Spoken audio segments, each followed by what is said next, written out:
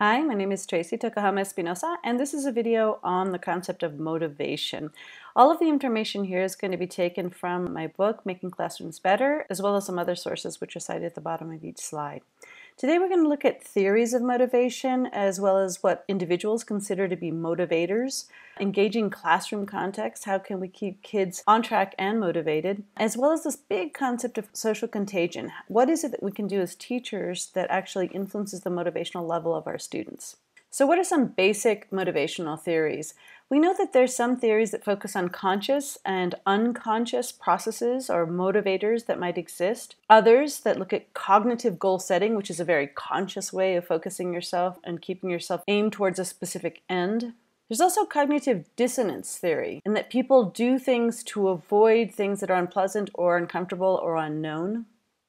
And many of you who have looked at basic psychology, you remember Maslow's hierarchy of needs. We'll look at that in just a second. But the two most probably prominent pairs in the literature have to do with intrinsic versus extrinsic motivators, as well as push and pull theories, things about positive or negative or reward and punishment concepts. And this last pair, positive, negative, intrinsic, extrinsic, is really kind of interesting because what's key and what makes motivation a tenet is that what motivates you doesn't necessarily motivate me, right? So there's very, very personalized aspects to motivations, and we say to ourselves, we know what makes us click, what makes us work, and then we try to do that to our students, but it might not have the same effects because motivation is highly personalized. So why are they so different for different people?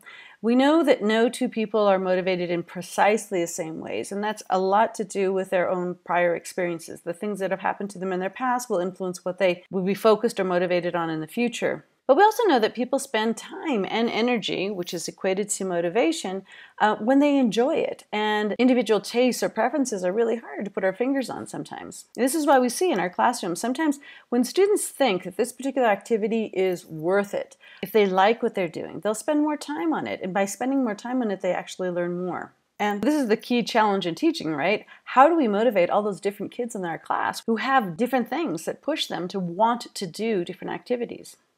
So we mentioned Maslow's hierarchy of needs. This is an old theory, but it's still got some relevance here. Some people don't draw it as a pyramid anymore because they see that these different levels are intertwining, and so there's more circle-y things nowadays. But the basic concept is still pretty interesting and pretty true. And we can look at this at macro levels of governments down to individual motivators for what you're going to do today, right? If basic physiological needs aren't met, if you haven't eaten, if you don't have a roof over your head, you just can't get to that higher level of thinking, right? And if safety needs are in question, if you feel threatened, if you live in a neighborhood which makes you feel insecure or you're bullied at school, you're also not going to be able to get to that higher level of thinking. But once you've reached this basic stage of having some core friendships that you feel that you have a sense of belonging to a group, you can sort of see this light at the end of the tunnel, the possibility of doing higher order thinking. From that is born this general sense of self-esteem. I like myself. I believe in myself. I think I can do this. I am a learner. And some, not all people, will reach this level of self-actualization, cool in your skin. I'm what I think I should be, right? So getting to these different levels and reaching this higher level of cognition, for example, is very much tied to the idea of basic motivational needs. What pushes people? So initially, people will be driven to first get those basic physiological needs under control. Then once that's okay, then they can secure safety needs, core safety needs. Then love and belonging, esteem, and then self-actualization. And what we find from the recent literature now, looking at mind-brain education, there's some very interesting stuff coming out showing how emotions lead to motivation, which leads to the time on task that people spend, which leads to eventual learning. Or that emotions lead to motivation, which means that classroom management issues are reduced. Any of you who are great teachers know that it's really not hard to manage a class when your students are really on task and focused and motivated about what they're doing. But classroom management issues loom large when kids are not motivated, when they don't care about what they're doing. And there's also other studies that shows, how nonverbal communication, how our faces, how our body language, how the intonation of our voice is interpreted by students. It's perceived by them as either being something that can be a motivator or not. And so students will either have high or low confidence in the teacher, which then leads to either low or high student learning. So we know there's a lot of information out there now connecting motivation to general learning outcomes. But we also know, as Dan Willingham has pointed out, and why students don't like school, is that a lot of the things that happen in school are not necessarily the most motivating to students. And there's a big suggestion, and it makes a lot of sense if you think about it, that we need to find this really sweet spot, this Goldilocks rule. No one likes to do things that are too easy. People don't like to do things that are too hard. They like to do things that are just, a little bit harder than they can do on their own. And that is really the science in our art of teaching. How do we really recognize where students are? Who needs to be tipped or pushed in one direction or another? And that is part of our job of teaching, is figuring that out at the level of every individual student. But some of you might be thinking, but why can't they all just be like, Sally? She's just so self-motivated. She's always on top of it. And, that's a really interesting question. Why aren't all students motivated all the time? One explanation might come from just this general openness that's a habituated learned behavior over time. Some kids just are interested in just about anything, right? But being open to new ideas is something that requires a habituated mind frame that not all kids are exposed to. And a real key connector to all of this is the ability to fail. Dare to err, as Schiller pointed out. Being able to experiment with ideas, make mistakes, and grow with that. The openness to different things can also be a foundation for motivation. But the reason a lot of kids don't have that openness and this willingness to try new things and to feel that the whole world is generally a curious place, it's kind of like this, Elmo state of mind of like, oh, why, how wonderful, how interesting, the whole world is great, right? Well, it doesn't always happen like that because the brain adapts to what it does most. So you can habituate behavior over time. We know this. We can learn different types of habituated behavior. But what's core is that sometimes in the early years, some kids can just be celebrated for trying new things and, all is good. Or other kids can actually be admonished for having new ideas. And we know that kids will either be really open or closed off to new experiences, which is really at the heart of a lot of motivated practice in classrooms, right? If their own thinking has been received in either a positive way or a negative way. And this is a really big eye-opener for teachers to think about. So the research in this area, Enderman and colleagues, showed that what is it that teachers actually can really do to influence motivational levels in their classroom? And they honed in on 3 key areas. One is to support understanding. There's nothing more demotivating than feeling frustrated because you think you're stupid, because you're not catching on to some idea. So the time that we take to support understanding is key to student motivation. Also, the idea of building and maintaining rapport. Do the students see us as an ally in their learning, or are we getting in their way? And third is this big idea of classroom management. All of us know that you can have a beautiful classroom and you have that one kid just throws everything out of sync for us because they're not sharing the same goals that we are. So understanding how to engage students so that those classroom management issues are reduced is a really key part to enhancing student motivation. There's another idea I love, which comes from Jackson's book, Never Work Harder Than Your Students. I break down this idea into 2 different concepts. The first is that there's a law of minimal effort. Humans will do the least possible to get the most possible all the time. That is just humanity. And it's actually a smart thing because we'll look at cognitive load in just a minute. But the whole idea is that it takes energy to learn. And so any way we can conserve energy, it's all really good and welcome, right? So we know that there's a law of minimal effort. So things where they're going to have to work super hard, where they feel that their energy is being expended in the wrong way, will not be a motivating factor.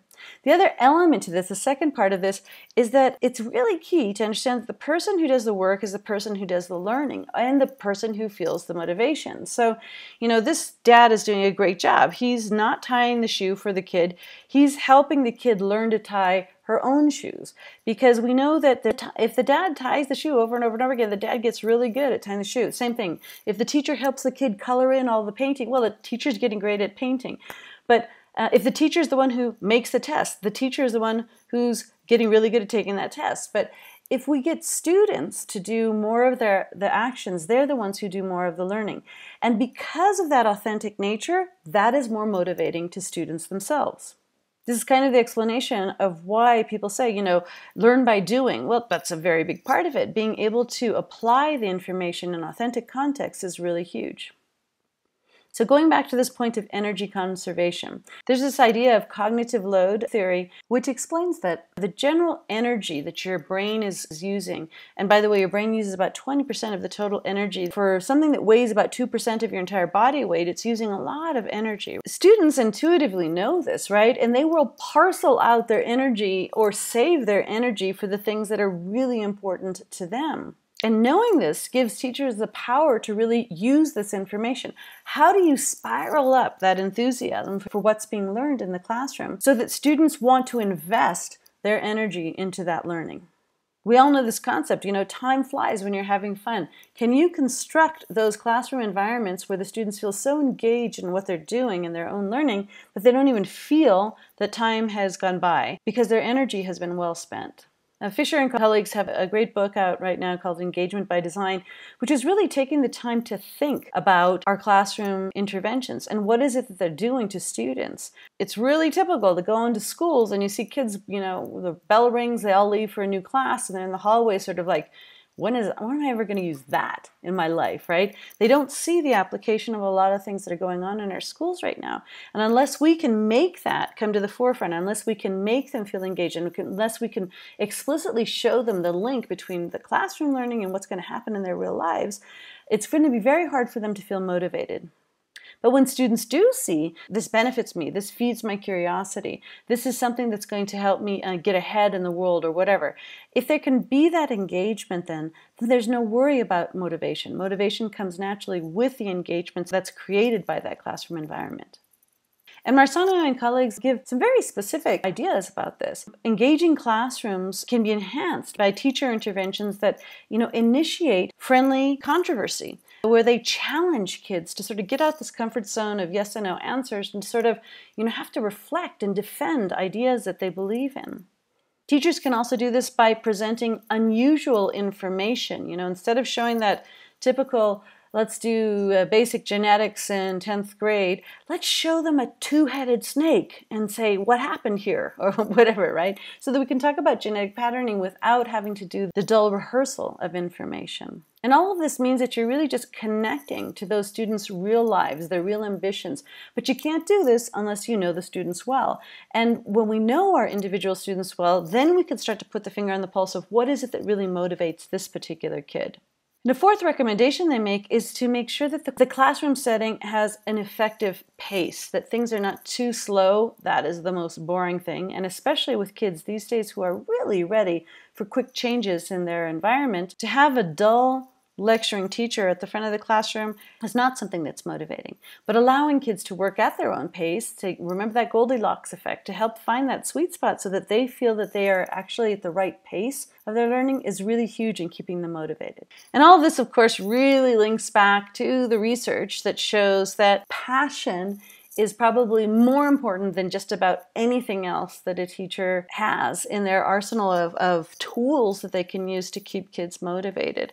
Your passion, the way you react to your topic, the way that you feel engaged, if you love what you're doing, that's contagious. And we know the opposite is just so true. Without any passion, if the teacher is bored with their own subject area, obviously the students aren't going to be motivated to learn it, right? So we know that that's something that's inexpensive, that's not too hard to train teachers to do, but help them share their interest in the subject area that they're teaching with the students. It's really clear, and this goes throughout life. It's not just school learning, right? People who love what they're doing are contagious, and that is something that really motivates learners. This means that teachers really need to take the lead in social contagion, and that's a whole other video, and we'll get into that in more detail later. But the key idea here is to understand the way you are, the way you feel, how motivated you are is going to have an impact on how motivated students can become. So 5 big ideas here, right? Your brain pays attention to different things at different times for different reasons. If you just keep and sustain the same thing over and over and over and over and over again, it gets boring. If you yell at the kid all the time, they just numb to it as well, right? So attention systems of the brain have to be taken advantage of. That's a whole nother video. I hope you get a chance to look at that one as well. Second, your brain is drawn to elements that help sustain focus. So when you have words that jump out on a page, or if there's a change of voice, for example, or whatever, saliency is also a good way to help keep focus in students and keep them motivated and on task.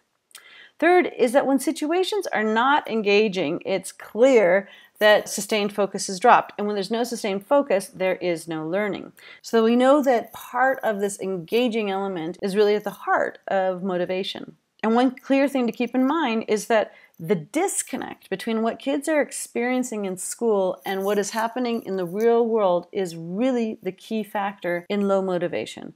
When kids don't feel that what they're learning has anything to do with real life, that is the number one turn-off point and motivation reductor. So we have to keep that in mind. We have to make sure that we're making those links to the authentic experiences in real life, which means the core of that is knowing our students well enough to be able to engage them at that personal level. Some ideas that can be used, also another video, is to really dive into what Richard, Church, and Morrison have recommended in their visible thinking routines. These things are great ways to not only make thinking visible, but they do lead into great personalized learning experience and therefore keep students very motivated. So I encourage you to go read their book. Fantastic work. Okay, so in summary, we talked about a handful of theories of motivation, but basic motivators being positive, negative, intrinsic and extrinsic motivators. We looked at certain motivators, but how they come about because they're habituated over time. And some of the things we can do to help kids have the level of repetition necessary to create habits are to give them that space to make errors, dare to err. That's one of those things that will keep this open curiosity going, which keeps students then motivated to approach new learning, new materials, new information in your classroom with a much more open mind. We also looked at this big idea of classroom management and how do you create engaging classrooms, which really has its roots in authentic learning contexts for students. And finally, biggest idea yet, it has to do with just our own personal level of passion and understanding how social contagion explains how our own personal level of motivation can spill over onto those students, which means that we have to keep our energy level high and our passion for what we teach really visible to students in order for them to then feel that contagion and also feel motivated themselves. Thanks. Look forward to seeing you next time.